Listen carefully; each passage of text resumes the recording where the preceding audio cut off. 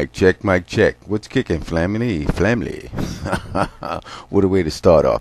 I'm glad you've clicked in so I can check in with you. What I want to kick it about is that the New York Giants, a lot of prognosticators, pontificators, and those pundits who sit in those chairs on the major networks are talking about how far the Giants are not going to go without their wily veteran receivers. First of all, we already know about Plax No Toomer. Then we know that they did not bring Toomer back. Come on, that's the key thing there, folks. We was hoping that Plaxico would be here. They gave him enough chance in order to get the gun charge and stuff taken care of last year. Now, if he had taken care of it, in a timely fashion, he would probably only be suspended, for several games this year, or maybe all this year and come back play next year. I got a feeling Plaxico's not going to play this year or next year. He going to miss 2 years. Roger Goodell ain't playing. Now, back to the Giants. Over the years, the Giants have never had a real, speed burner type or a receiving core where the Giants are known for their wideouts. Check their history. They're not known for their wideouts. Their wideouts are normally a complement to their team. Normally, over the years, the Giants have always had an outstanding running game. The Giants have one of the original football teams that came in the league, at least one of the oldest, and they subscribe to the mantra of 3 yards and a cloud of dust. That was back in the day. Now it's synthetic turf. So with that being said, with those guys talking about all these, look, all Eli has to do is, get enough first downs and play ball control. That's what the Giants do.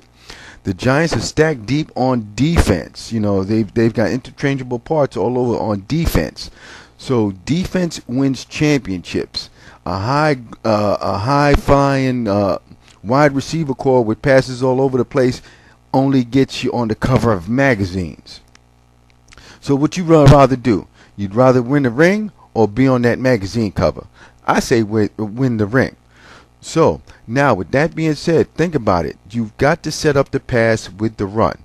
Now, right out the box, I'm thinking, look, these defenses are going to come out and say, look, man, Eli ain't got nobody to throw to. We're going to stack the box. But remember the running game they got. They got Brandon Jacobs, Bradshaw. Now they have another kid in the wings coming up.